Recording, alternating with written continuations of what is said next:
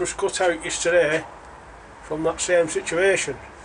What's happened, this is the cold feed and this is the first tee where it meets, and this is built up and it's completely blocked. And we can do a little test on it with a magnet. This is a magnet, so it'll pick up metal, no problem. It's a handy little magnet this for if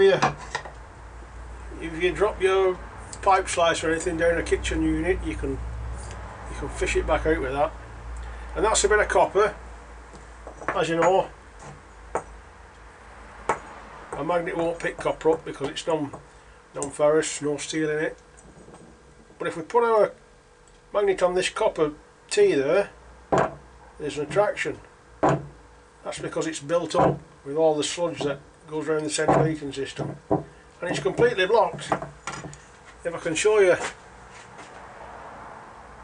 that bit, I don't know if you can see in there, right, and that's where the cold water should go, and it was completely blocked.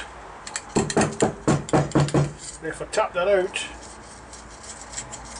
see what's coming out there, and it completely blocked the cold feed and it wouldn't fill up. And that's all it is. And if we just mash a bit up in our fingers, we see that's the familiar sludge that we find in radiators and copper pipe. Horrible stuff.